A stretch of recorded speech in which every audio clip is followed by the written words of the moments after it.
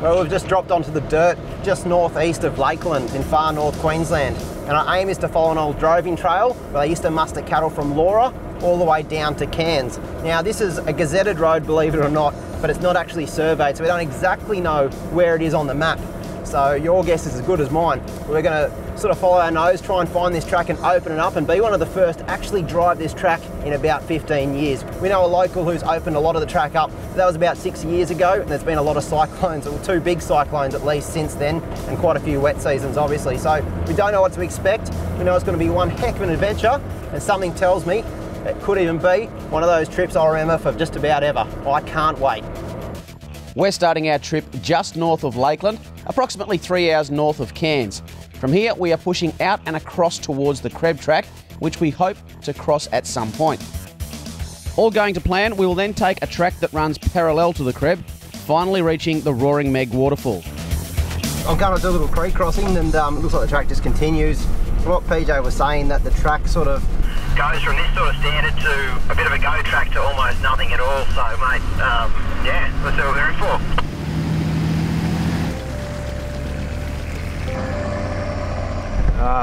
We've got a little, it looks like the track has been washed away maybe in the last wet season. So I'm just going to pull up here and jump out. It's when I say it's been washed away, I mean it's really gone. Ugh, have a go at this.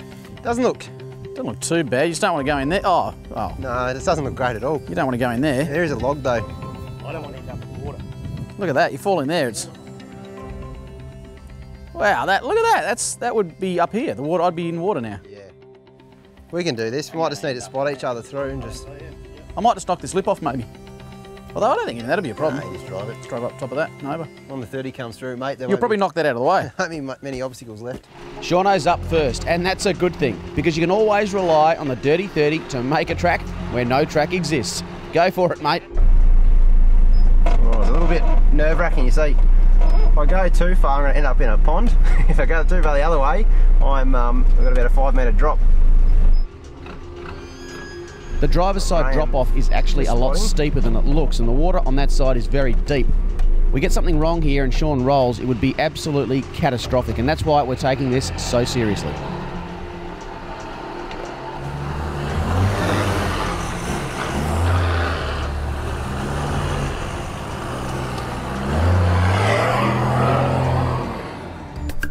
Mighty D-Maxian. D-Max is in your hands, so I give up. Don't say that. That's pretty good. The control that the auto box and the D-Max gives me makes obstacles like this almost not a challenge. Couple that with traction control, and I tell you what, this little rig makes me look good. Yes! Pete's all the way up from Toowoomba, where he runs the business Queensland Panel and Paint. You'll notice he's driving his truck. He calls it Bessie, and it's only 2 weeks old from having the rear chopped off and that smick little touring canopy put on. This truck is as tough as nails, and Pete is keen to give it its first test run. We'll be going off your guidance on this one, Shauno. For me. Actually, it might help if I put it into full drive.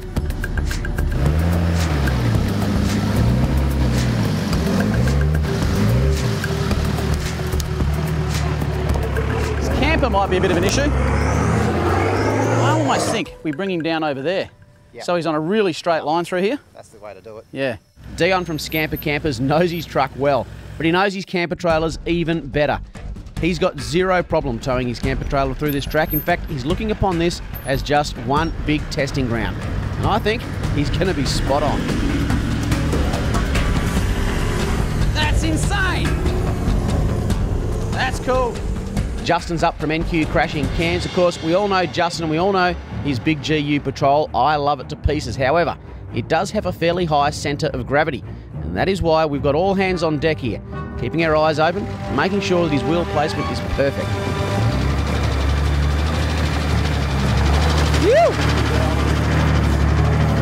Well, mate, we haven't even got to where the track begins. No. The hard bit starts, and already we're seeing like signs of, erosion. Wet seasons have taken their toll on this track.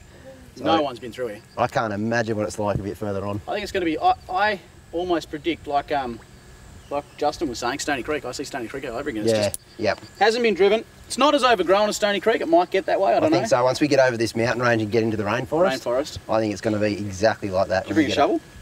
Yeah, I've got a shovel. Yeah. I didn't want to say it in front of everyone. I've got a shovel. one too. Yeah, it sucks. Yeah, I think we wanted to use it. Oh, we'll use it, all right. All right, let's get out of here. All right, done. Let's go. This is an old airstrip used for mustering many years ago. Obviously, hasn't been used for quite some time. I certainly wouldn't want to be landing an aeroplane here now. It's extremely rough, and quite a few trees have popped up where they never were before. For us, though, it's a good chance to make up some time before things get very, very tight. Long, straight sections of track like this, we shouldn't get used to them.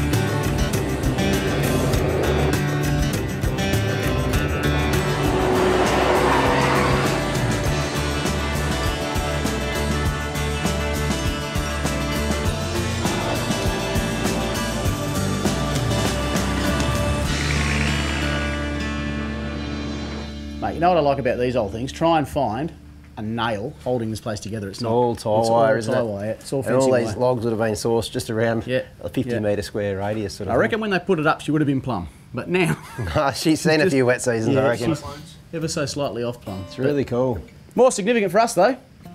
Ain't no dudgeon. There's no way we're missing it. This is the cattle yards that we end that nice track on. Exactly right. The going's been pretty easy till now. Yeah, now it's lock it in and we head roughly over through there. This is where we really need to look at the maps, I suppose, Yeah, and yeah. start to pick a pretty good course, because if we get this bit wrong, Well, if you get the start wrong, you're going to end up somewhere in the jungle. you really are. Do you want to go to the VMS and have a look at it? I think so, I Wanna do wouldn't that? mind. And I'll obviously make this as a waypoint, so if anything happens, we can come back. straight back to this, yeah. Yeah. Yep, Okay. done. Cool. All right, you grab the VMS. Yep. I'm going to keep looking around here, to be honest with you. Yeah, check the shower out. It's cool. What are you saying, something? You going to put a waypoint there for Yeah, that? look, that's us. As you can see, the track's actually marked on here, believe it or not. But For how it does long? say, fair way until it stops. Abruptly at that river there. Oh, right it really there. does. And from then, I suppose, we have to cross the river and continue. Yeah, and yeah, that's yeah. where we sort of Yep. just sort of play it by ear, follow your nose, Okay. you know. But it says here approximate position, because this is not surveyed, this road. Pretty good up till there. Yeah, it's pretty good, but it's not surveyed, so it's Yep. it says Yep. approximate. It's All right. it's been gazetted, Yep. but not. We'll whack a waypoint in there, so if we need to will. hightail it back, we can do so. At a waypoint right now. Suck it and see. At least the weather's terrible, Beautiful, isn't it? isn't it? Done. So we're literally going to lose the track within Oh, yeah. only that far, so not That far. not much at all. No. We'll zoom out so it gets wider. Oh. We'll lose the track in that far then. All right, you jump back in. I'm going to Yep. where are the boys? They're coming. Cool. Okay, Let's make a move, eh? let's do this, eh? Well, you get in first. I can't get past you. Okay.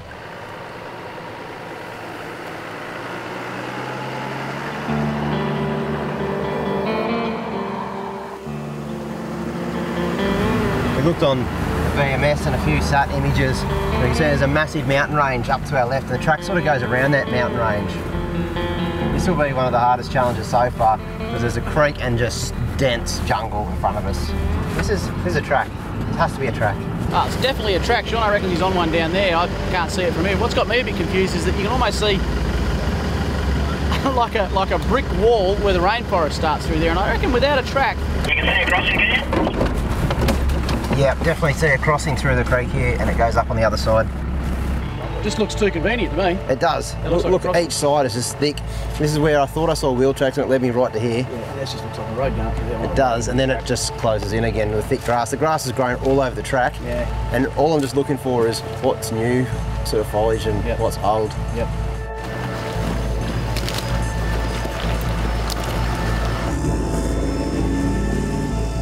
Given the size of the rear end on the Dirty 30, I'm not going to have any trouble following it. And that's a good thing, because when stuff starts to get thick, you don't want to get left behind. Yeah, it's not too bad. A few vines came through the window, mate. We're not actually pushing through virgin country right here. This once was a track. And you can tell that via a few different features. First and foremost, of course, there is a clearing through the trees. You can see where trees have been cut down to form this track. You're looking fairly overgrown through here. Mate, if you saw what I'm seeing up in front, you'd think we've got rocks in our heads, but you can definitely see some sort of line. Yeah, I'm going nice and slow. There's a lot of logs and stuff down here. I don't want to get front through the radiator. Also, in sections, the track is a lot more compact, where vehicles have run over it numerous times during cattle mustering. In all, once you get your eye in, you can actually see where the old track was fairly easily. It's just a matter of looking for a few telltale signs. We don't want to be running through the night either, especially in this kind of country. So whilst it's reasonably early for us, we're going to call this camp for tonight, get a fire going and settle in. Shauno's getting ready with his single swag that he's going to put on a stretcher bed. Really comfortable option. I've of course opted to jump under my awning just in case we get a bit of dew overnight. And Dion reckons he can have his camper trailer set up quicker than we can put our swags up. I've seen him do it before, so I know it's true.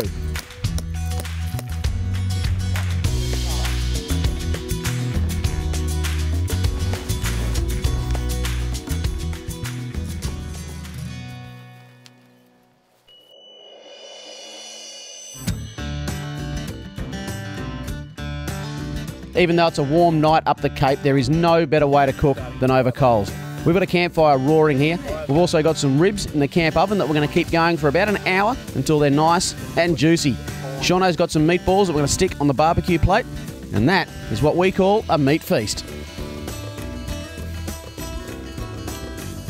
We're keeping dinner real simple, as you can see, because of course we're hitting the hay early tonight, hoping for an early morning start. We want to be on the track, if you can call it that, at first light tomorrow. We've got a massive day ahead and really want to try and cover some ground. Stick around, because coming up in Chapter 2, things start to get a lot thicker and we get a taste for exactly what we're in for.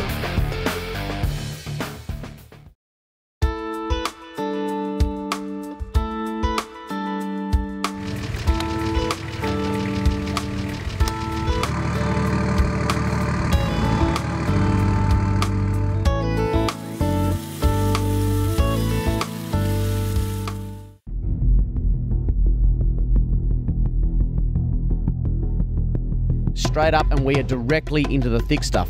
The track is still fairly visible, but I think from here on in we can expect to see a lot of trees down, a lot of trees growing over the track, and of course a lot of erosion. Something tells me yesterday was nothing, and today is where it all starts. Yeah, a bit of a hill climb, boys. It looks pretty shaly too. Maybe just wait a fraction till I get up here, so I don't, in case I've got to come back. Copy that, mate. Call us up. Is that a big run on the right hand side too, is it? Whoa. Didn't even need to answer that one. Yeah, it's definitely a big rut up the side, mate. It's pretty full on. I'll try and drive out of this.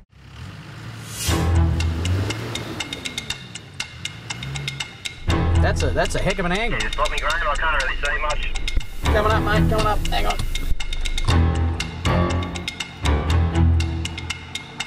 Yeah, just, I think so too. I might go a little bit of front locker.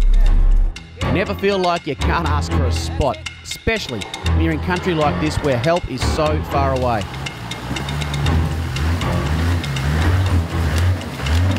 Go, little bit of locker, little bit of locker. No rut too big. I'm going to straddle that, I think. I think so. Just wondering about which side you're trying to straddle on.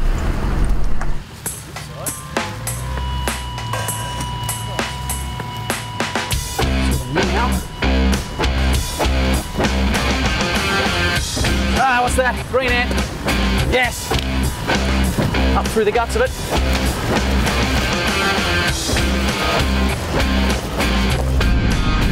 I think I'll try and straddle the outside of that. Not that it matters, Pete. I reckon Bessie can handle just about anything. Yeah, mate, my straddle plan went out the window. I dropped in. Dion's up next, and of course, towing the camper trailer. This might be a little bit more difficult. However, he's got a secret weapon in the 79 series and that big stonking V8. Something tells me it doesn't care if it's towing a camper trailer. Just listen to that.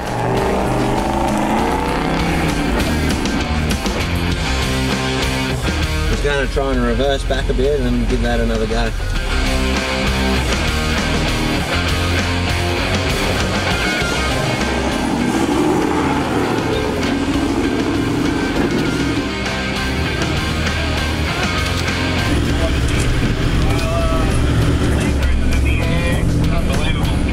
Nice one, Dion, mate. It's all about choosing the right line, and you did exactly that.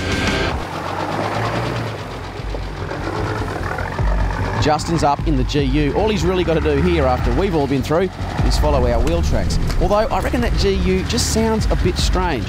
Anyway, he's made it look easy, and we're continuing on through the big stuff. That is a big log. That's a really big log. Now would be a good time to mention that we've got an old mate of mine, PJ, riding along to give us a bit of a hand when it comes to track finding. However, he's also a gun on the chainsaw, and before we could say anything, he was out and sawing through this log across our path. Good on you, PJ. Thanks for the help, mate. Despite having to clear our way constantly, there were sections of track where you could definitely see where people had been through here before us many, many years ago. Logs that were down with visible chainsaw marks through them were a clear indication that we were definitely on the right track, and that was a good peace of mind.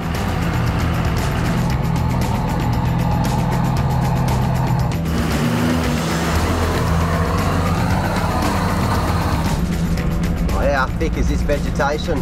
I wouldn't mind having a chainsaw mounted on either side of the truck, maybe one at the front as well, like sort of Mad Max style. You could just drive through here nice and slow.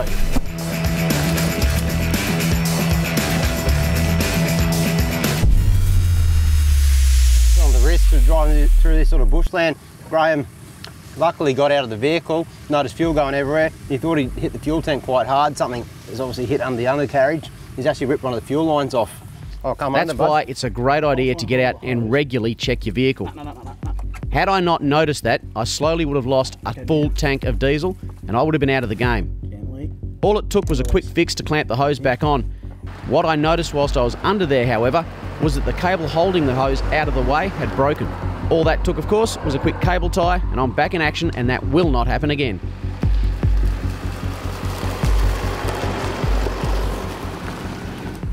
You can really tell we're getting into rainforest country. I mean, vegetation's just so thick through here. There's vines, there's a lot more wildlife as well, birds and all sorts of stuff. Now, on this side of the range where it becomes rainforest and such, is the headwaters for a fish I've always wanted to catch, the jungle perch. And we're speaking to PJ, he reckons you get them down here. The problem is, he says, that they're just a bit too big. I like the sound of that. Well, it's a bit of a kick in the guts. Last night in camp, Justin decided he'd have a bit of a look at his engine because he had a bit of a knocking noise. Loose tappet or something, mate? Yep. Loose tappet, so he thought he'd just get in there and have a look at it last night. Seemed to be okay, put it all back together again, and we've only driven, well, not far at all this morning, and we've noticed that we're leaking a bit of oil down there. When I say a bit, it's quite a bit of oil. What's oil? Pete, of course, runs diesel. He knows exactly what's going on there with diesel mechanics, etc, etc. So the boys are going to have a look at it now and see if they can't figure out what it is. But that means, of course, intercooler off, head back off, having a look inside the guts of it again and seeing if they can't figure out where that leak's coming from. But my suggestion was just put a bit of blue tack underneath. I didn't think that'd work. I don't understand these people. What's the matter with them? I don't know why people listen to Graham, I really don't. The positive side to this fix was that the oil leak was coming from a slight kink in the head gasket. The boys managed to fix that up. The negative is that the tapping sound is still there. Justin's plan from here, of course, well, he doesn't really have much choice but to push on slowly, taking it as easy as he can. Done and dusted.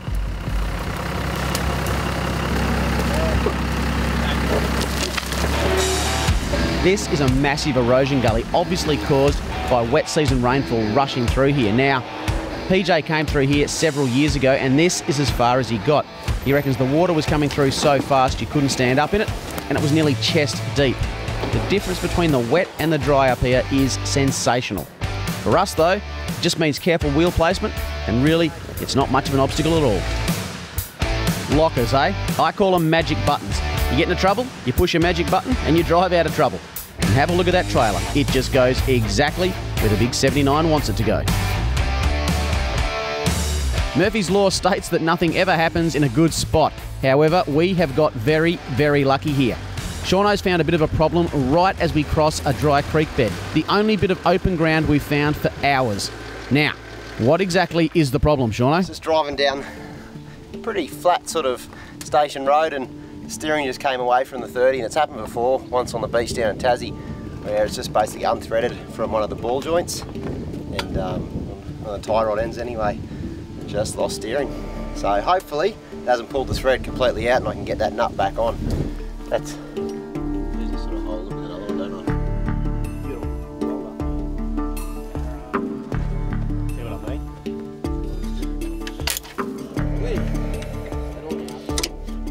Look, what we're doing here is we're going to try and weld the steering arm up because the nut has completely come through and the thread is all buggered inside the steering arm. So our only option is to try and weld it up. Failing that, of course, we use a couple of ratchet straps and at least limp out to the road. What day is it today? Friday. I wonder if the battery would do a better job. Ray had those. No, Johnny.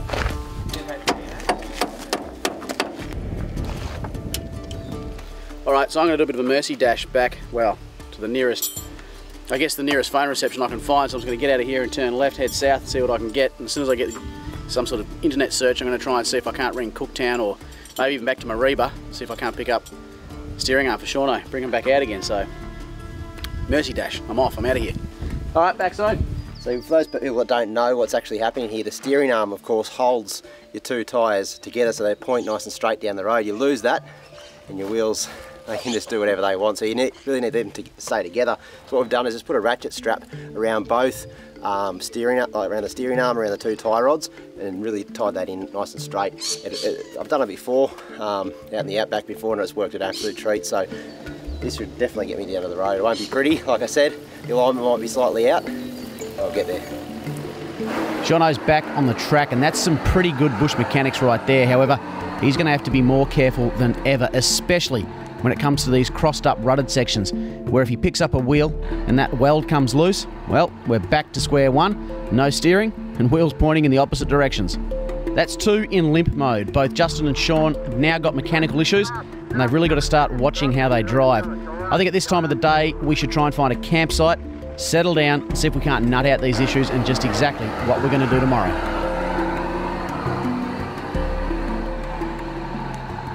Oh, Struth, you've got to pick your line through here.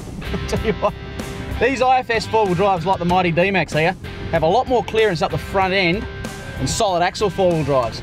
Now, of course, that can really benefit you, especially when it comes to picking lines. This is, of course, because you might be able to pick a line in the IFS vehicle where you're not going to get hung up on your front diff, whereas a solid axle vehicle might get hung up. And as such, that line might be the safest line for your IFS four-wheel drive. Before we could even think about finding a clearing in which to camp, we're back into the thick stuff, and that means out with the chainsaws and clearing the track. PJ and his good mate CJ have both bought chainsaws along with them. That's two. Justin's bought one, and so has Pete, equaling four. We're rotating through these and sharpening one at a time, handing it back and continuing. I'm on continual chainsaw duty, walking ahead of the trucks, trying to clear a path as we go. This is hard yakka, but if we can get this track through here, we'll be the first people to have done so in several years. The reward is worth the effort. After several hours on the chainsaws, we finally managed to find our way back onto what looks to be the old track. And right here was an old mining camp, or so says PJ. And you can see that because it's quite flat, open, and it has been cleared. There's a lot of chainsaw work from many years ago. It's perfect for us. The big issue we've got, though, is the track does continue, but it's been washed away and there's a massive ravine. It looks to be something of a showstopper, but that's for tomorrow. I'm not going to worry about that right now. In fact, right now we're going to set up camp, and it's up to Shauno and Justin tonight to put on a feed for the boys. Get into it, lads.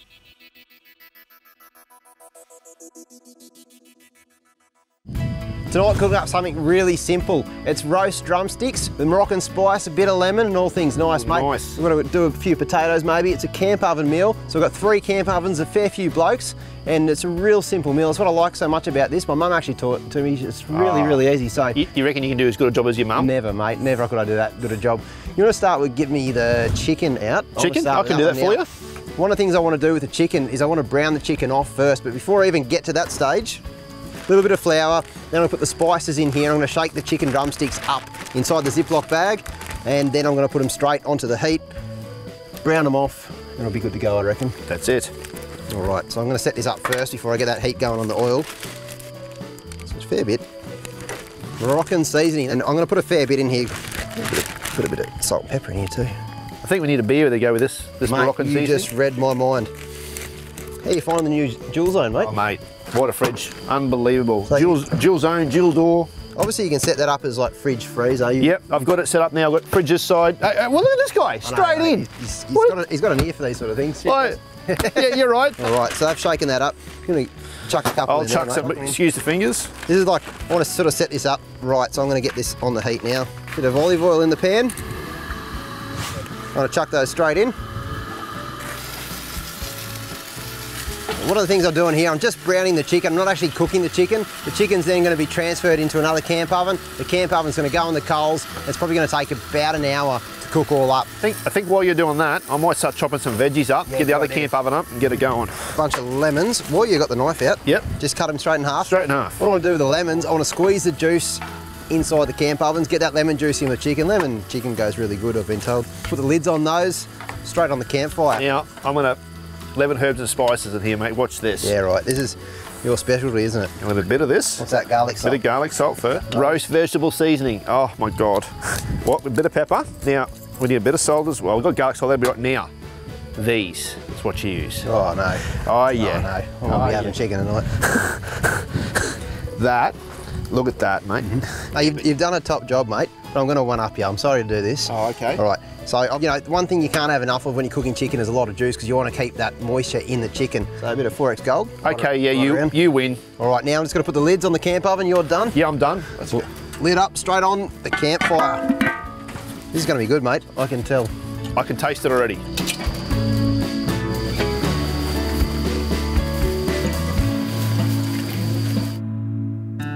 It's been on the campfire for about, an hour and 15. And I reckon that is done. Those veggies are really done well. Yeah, those ones, mate, these are good. Oof, look at that. That is about perfect. You hungry? Yep. Oh, this looks darn fine. How many of these can we have each? Like 19? Yeah, there's a fair bit. Well, there you go, guys. We've got lemon Moroccan spiced chicken done in the camp oven with a bit of roast veggies. Doesn't get much better if you ask me. This is really good. Restaurant quality, mate. Well, mate. Wow, that's a big call. They do call me a gourmet chef after all. No, they never say that. If you've just stood up, well, sit back down again, because coming up in Chapter 3, just when all seems lost, we get a glimmer of hope.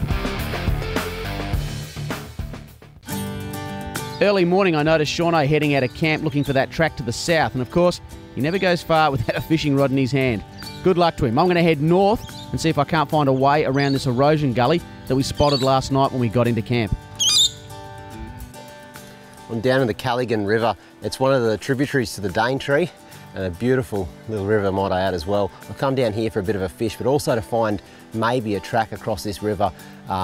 If the boys don't have any luck trying to find a track over the other side, maybe we can find there's an old track apparently that runs through here. I got up really early before the boys even woke up, took my rod just so they wouldn't see that. There's heaps of JPs in here and sooties as well, so absolutely amazing place.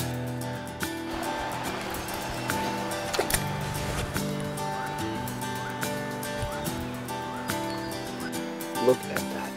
That is a beautiful little fish. Not huge, super aggressive, and just a real Australian icon if you ask me. Always wanted to do this. I'm gonna let him go.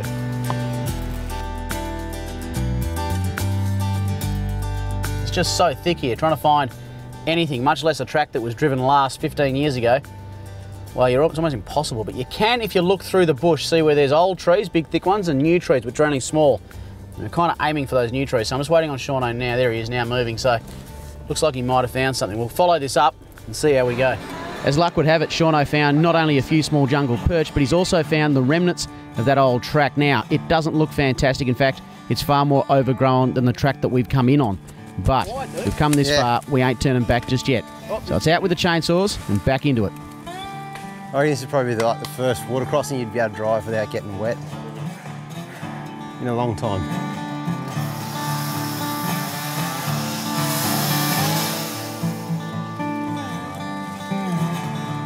We've spent a fair bit of time on the chainsaws through here and cleared it as much as we possibly can. However, there is still the very real danger of staking tyres because we're turning left across a water crossing, across sections that have been cut with chainsaws.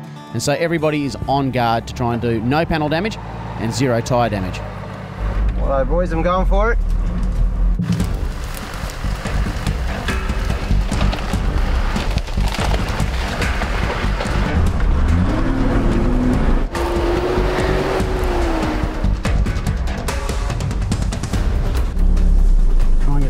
Way. Now there's a bit sticking out there we had to be a bit cautious of. I think we should be right there. Gosh, I love the control that an auto gives you. So good.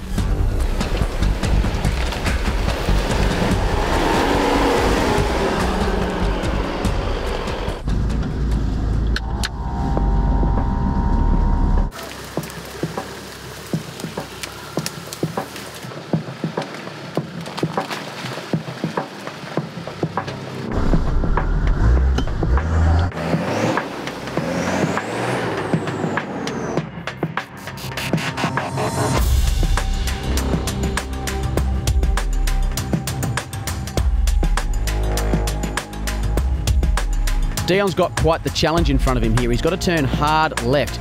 And the turning circle on the 79 is, well, non-existent. And that means that camper trailer is going to come in on quite a tight angle. I'm going to keep a close eye on his passenger side so that Dion can watch his driver's side. And I reckon between the two of us, we've got this. Go back. Okay, give it a go from there. Whoa, whoa, whoa, whoa! Mate, you've just picked up a great big log here. It's actually helped you out because it's lifted your trailer up a bit.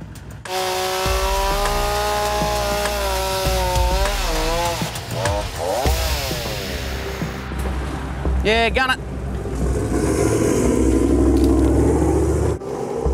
A bit of spotting, a bit of chainsaws and a bit of V8 grunt. Got him out of there with 0 damage. That's exactly what we want. Justin's up last. He's seen the lines we've taken and we've done most of the clearing. This should be a walk in the park. I don't think there's a better sounding truck than a Turbo TD42 Patrol. Hang about, except perhaps a V8 79 series. That's some good sounding music right there.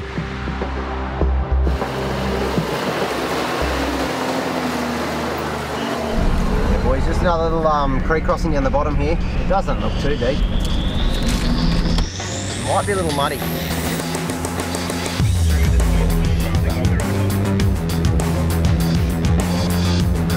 Famous last words, all right.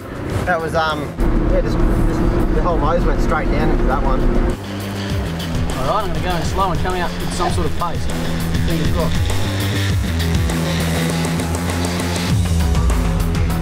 Yes, the D-Max.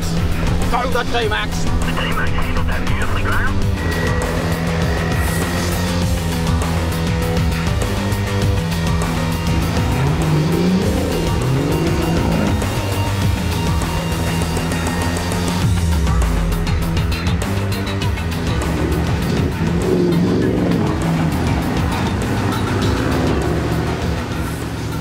We've hit a ridiculously steep and rutted section of track right here. I'm well ahead. We got a call from Dion saying that he's come around a switchback and had some dramas with the trailer. What you can't see here is that on the passenger side there's an extremely steep edge that drops off pretty much endlessly. Anywhere further over and he's going to roll down that hill. Doesn't look so bad right now, but trust me, if this goes wrong, it goes horribly wrong. So it's all hands on deck. We've got the camera crew out. Shauno's run back up to give him a hand. And it's everybody helping to put Dion back on all 4 wheels. Yeah, mate, it's all going well. I think we're just going to use a camera car to pull this thing down and we shouldn't be too long. This is actually quite a complex recovery and we've got 2 winches involved, one pulling him back down the hill and the other keeping him level. You can see the camera car there has been pushed up into the bush just to keep that passenger side rear from lifting up too far and tipping him over. This really is a combined effort. 1 winch is coming out, 1 winch is going in. A lot of teamwork and a lot of communication. A little bit of winch work and a little bit of all eyes on, and Dion's looking like he's in a much better position right now. There you go, that was a crisis averted. You know, we really took our time, thought about, you know, every single element. We had 3 or 4 different ideas, really sat down and thought about it before we actually put one into motion. The one we did choose was the right one, and it made it look quite easy in the end, so we're not done yet though, that's the only thing. So we've got a vehicle in front, vehicle behind, and we should make this down in one piece, hopefully.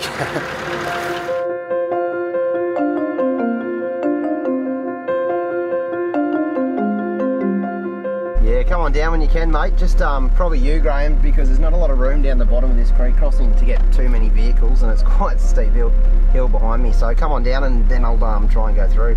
Righto, mate, heading down now.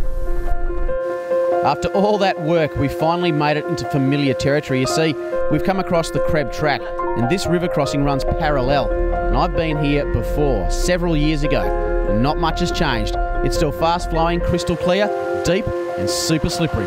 Let's get into it. There's a fair few rocks in here, just finding traction's a hard bit. This is actually quite a tricky river crossing. You've got to pick your line. To the right is some very deep holes, and to the left, some massive boulders. The camera car went through first, as it often does, and was stuck for 10 minutes, which included quite a bit of winching. Shauno's seen that line now, and hopefully he'll get through without any drama. Ah, yes, I see. The problem is I've got the sun shining down on me here, and I can't quite see where it's deep and where it's not.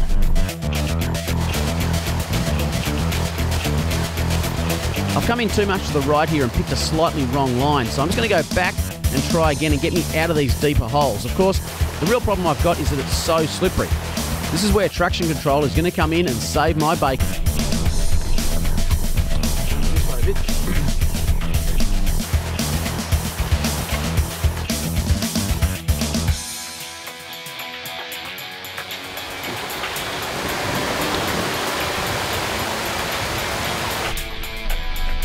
Go back a bit, mate, if you can. Keep going, you got it. No. Yep. Nice drive, mate. That was not an easy feat. Pete's up next. He's got clearance and 35s, plus he's seen the line watching from the opposite bank. Something tells me he's going to drive directly through this. Go for it, buddy.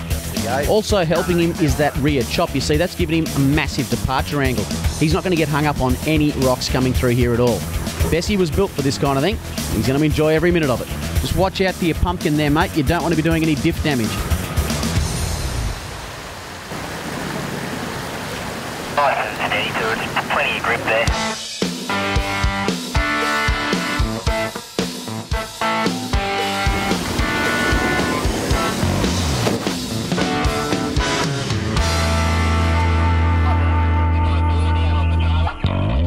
Just go sort of wide towards that tree in the river crossing. It's a little bit deep as you plummet in, and then just follow it around sort of close to the waterfall.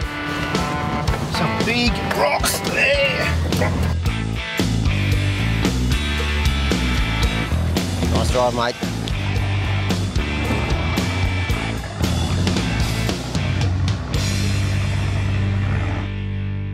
We'd been seeing quite a bit of smoke as we were doing that river crossing and had ash falling down on us for quite some time.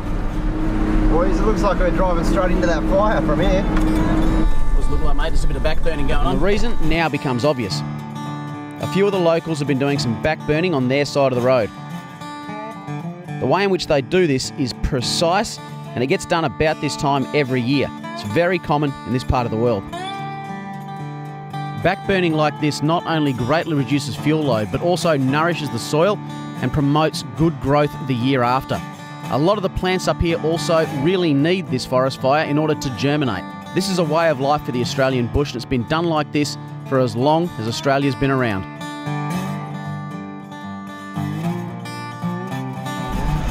Alright boys, we've got a fair bit of mud up in front. I'm just going to sort of glide my way through it hopefully.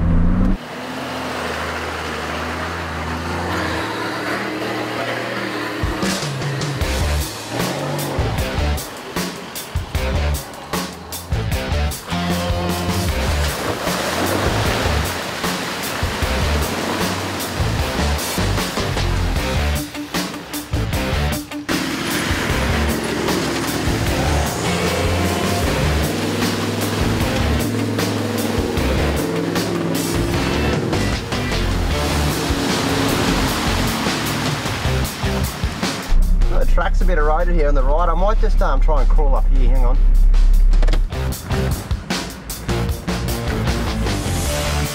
Yeah, it's a little bit rutted, but not too bad. There is a line through here.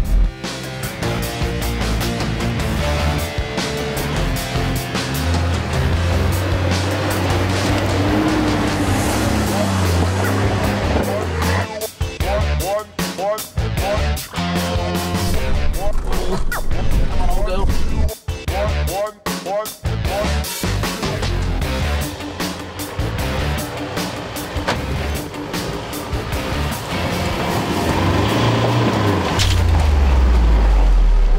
Hey Shaun, I just can't quite get out of this last bit, mate. I might just do a solo winch up here, eh? There's a real fine line when it comes to driving these remote tracks out here, and it's knowing how far you can push things. For me, I like to try and err on the side of caution out here. I always like to put the dampener in the heaviest bit of equipment in a recovery situation. Heaviest bit when you're using this sort of Dyneema rope here, of course, is the hook. So I'm going to put that on. Mate, as soon as I jump out of the way, you're free to start winching. Something breaks and I'm really in deep water. We're a long way from help, and a tow would be slow and painful and would mean the end of the trip for me and the person doing the towing. I came to a point here where I could have pushed a lot harder, but I knew that if I broke anything, that would be the end. So it was out with the winch, and that's why we put a winch on the front of our four-wheel drives. Don't be afraid to use them. That's exactly what you paid your money for.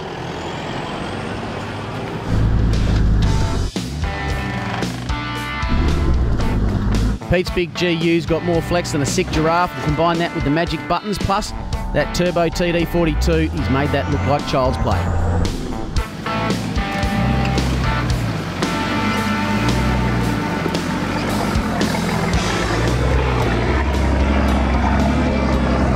Dion's up next, and of course the big V8. The torque that thing's got, it's not even going to notice there's a hill there. He's picked a good line to start with, and you can really see the pulling power.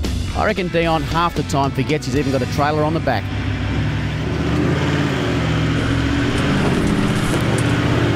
Speaking of which, that trailer just does exactly as it's told. We've done no damage to that, and it's gone absolutely everywhere the trucks in front have. Look at that, tough as old leather. Too easy. Alright boys, according to the VMS, this should be the Roaring Meg waterfall. Righto mate, what do you say we jump out and have a look? I'll just pull off right here and Walk down and have a look. Reaching your goal is always a good feeling, and when that goal is the Roaring Meg waterfalls, well, it's all the more sweet. This is an iconic part of the Krebs track, and if you're ever down this way, I urge you to stop in, even camp the night, and have a look. It's a place you won't forget. And for us, this is the end of what's been an absolutely epic journey, helping CJ and PJ push open that track that hasn't been driven in the last 15 years. Means that now we can link that side of the Krebs to the Roaring Meg waterfall, and hopefully it can be enjoyed by four-wheel drivers for some time to come. The Roaring Meg Falls themselves are actually a sacred site for the Indigenous people out this way, and so out of respect we have not filmed them. That means you're going to have to get here and see them for yourself. Trust me, it's worth it. Mate, you'd be just about twitching right now, wouldn't you? Oh, I wish I could have a cast in there. All these little pools in here would be full of jungle perch. Look, this has been an amazing trip, but for me, what's really, I don't know, caught my attention is that the Krebs track's running along here. The rest of the Cape is up there, and we've seen people coming south from Cape York up the top there. Apparently it's a traffic jam. Absolutely packed. You know, this time of year, school holidays, but this part of Cape York, people just somehow just fly past it, right up to the tip. But seriously guys, get down and experience the southern part of Cape York, because it's rainforest, absolutely beautiful. It is, it's stunning, it's untouched. There's no one in the campsites up here. You can have the whole place to yourself. The beach down here you can swim in today, all alone with no one else. Try and do that at Fruitbat Falls today. No, it'd be absolutely packed. Chaos. Folks, get out and explore those tracks you don't get told about, like the Powerline track we've just done, and maybe, if it gets opened up, the track that we just put through with PJ and CJ. Absolutely insane. I'm going to try and get us out of here now so that I can catch JP. Mate, we don't have that much time left in the day. I've got this. I've got this. We'll see you next time on... Full drive I'm not action. wearing my shirt. I've lost my shirt. No, I do. Full drive action. See you guys.